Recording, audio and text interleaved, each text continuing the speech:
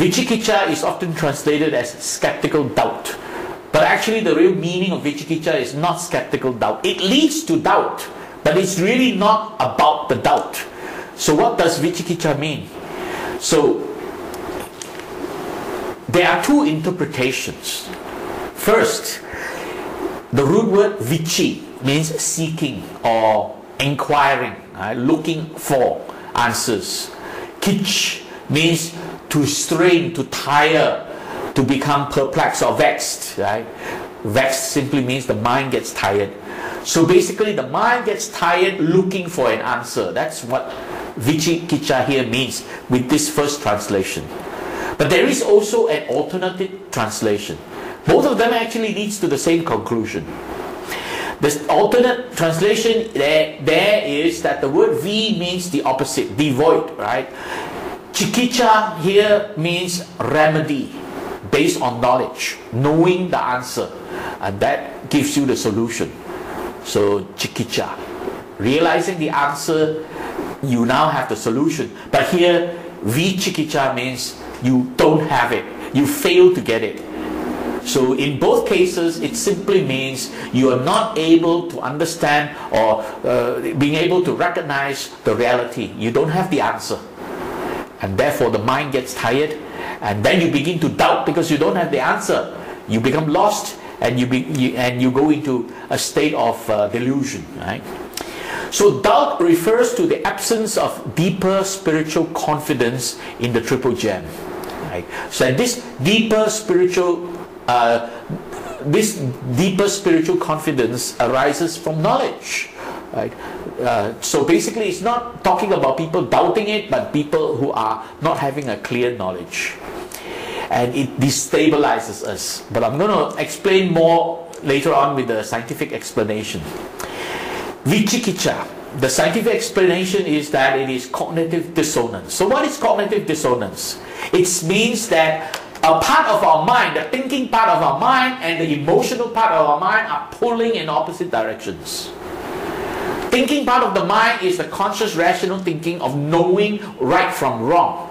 Emotional part of the mind is the part of the mind that is feeling, wanting what is nice, what is pleasant, and not caring whether it is right or wrong. Take for example, we recite the 5 precepts. The first one is not to harm living things, not to kill.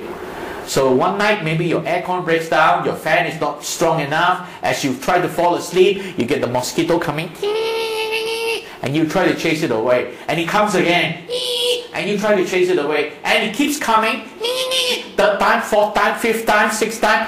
By the 10th time, what do you think you're going to do? You're going to do a little clap, isn't it?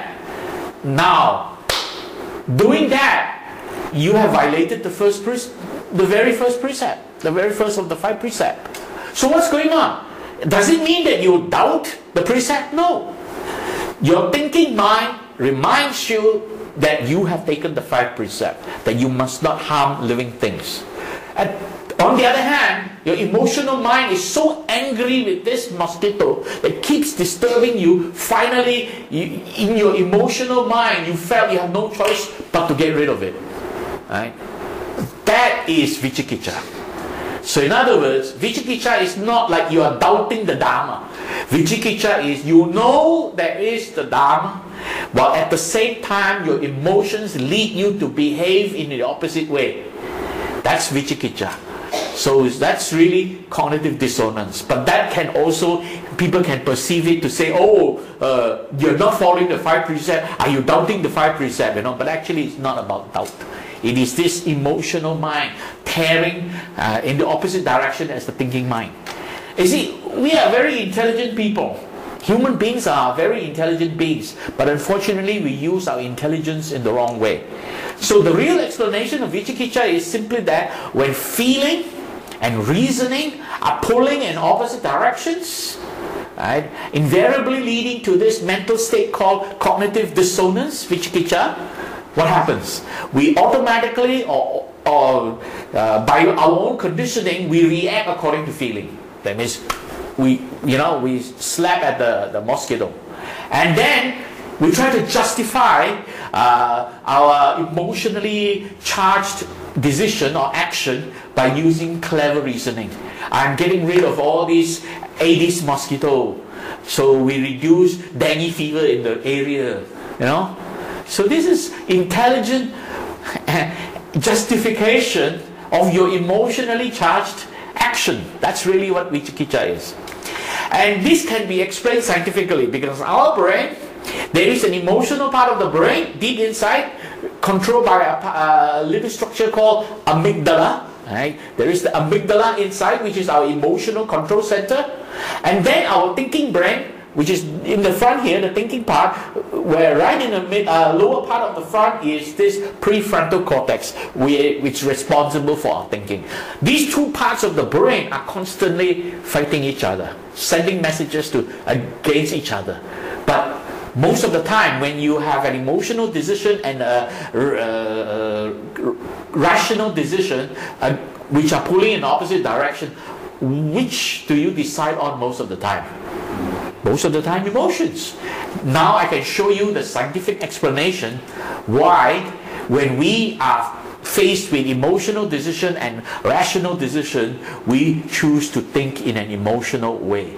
So let's listen to this. 5, 4, 3, 2, 1, turn! And when we try to control them, we start a tug of war between our brain's oldest and newest parts. While ancient structures like the amygdala respond to threats by trying to turn our anger or fear on, it's newer structures, such as the prefrontal cortex, the thinking part of our brain, that try to turn them off. It's the tug of war between these two systems that gives rise to our emotions. At New York University, neuroscientist Joseph Ledoux has studied how the amygdala and the cortex shape our emotional responses. You know more about the amygdala than anybody alive, and you still can't control yours. No. Why? Now, it's an interesting thing, again, that has to do with the wiring of the brain. This is, if we could just look at it here. So this is the human brain inside a skull. And the prefrontal cortex is here in the front, right behind your forehead. And that is the newest part of the brain. This is where we make our decisions, this is where we plan for the future and strategize. The lateral prefrontal cortex has no connectivity with the amygdala. The amygdala has superhighways to talk to the cortex, but the prefrontal cortex has only back roads and side streets to get to the amygdala. And therefore it is unable to tell the amygdala, cool it.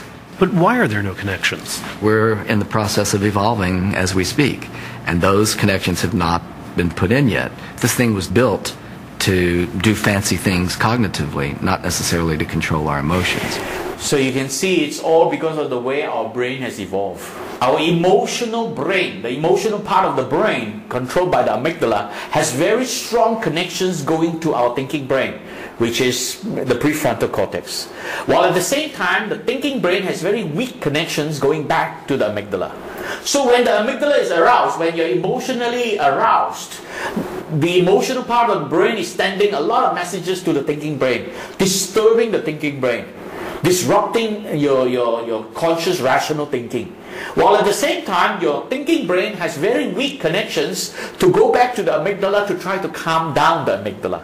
And that's why you're not able to tame your emotions. So when we are faced with a situation where our thinking mind is thinking of one thing and our emotional mind is thinking of something in the opposite direction, when the two are pulling in opposite directions, we normally automatically choose to think emotionally or react emotionally, because the emotional brain is stronger than the thinking brain, sending all these disturbing messages to disturb your thinking brain so you can no longer think rationally. So now you understand.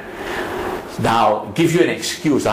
Next time you react emotionally and somebody starts to say, why are you so emotional? Don't blame me, it's my amygdala. Yeah, it's your emotional brain that is doing all the disturbances.